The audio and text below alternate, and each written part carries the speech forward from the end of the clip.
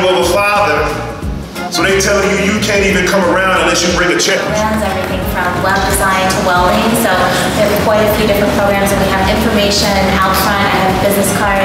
Like Ms. Frazier was saying, if you would like to take a tour of the school, if you would like to talk to a guidance counselor or speak with any of our instructors, we would be happy to set that up. So. Come out and see us. Yes. We'll even teach you. Yes. I grew up, I'm fine, I made it, I ain't had no daddy. Well, just understand this. You could have had more. I want to say it was two girls that left a big imprint on my heart. They did not take what their circumstances was to determine who they were going to be.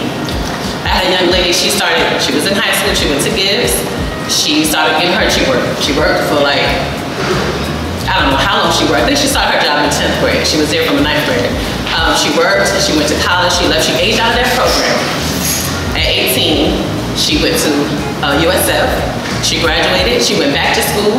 She wanted to be in criminal justice. She did that.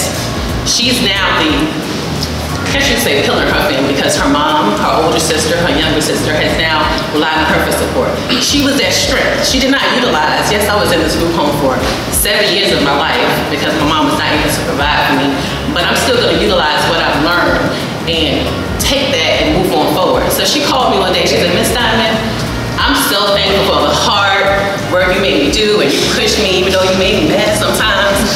I was mad at you, but I was so thankful that you stood with me, because I knew that I had to do something better. And she said, so I'm thankful for that. To this day, we keep in contact. So proud of this young lady. But some of the things that she didn't take those things to kind of, bring herself down. She knew her self-worth. She knew that she valued something in her that she needs to make sure she made an impact on this community too. One of the things she wants to do, which I didn't get a chance to reach out to her because of my family issues, but she wanted to do something like this. She asked me, if you ever do something like, talking to young girls, I want to do that. Can you just make sure I'm a part of it? So when I reached out to her a few months ago, originally we had a date, she told me to let her know if she was in town.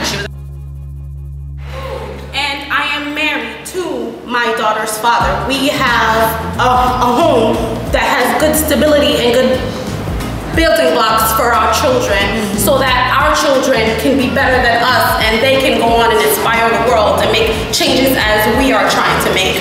So I just think the Teen Pregnancy Summit is really important, because there's just so many things missing in these children's lives, and we really need to help them and assist them so that they can be the best that they can be, and in turn the children could be the best that they can be. And going back to the topic of self-esteem, if you do not have self-esteem, you just don't have what it takes to be able to build yourself and be the best that you can be. It takes being able to look in the mirror and say that I love me, I am beautiful, I am great, I can do this, I can make a difference, to be able to be a positive member in society, be a positive citizen, and be able to. So much.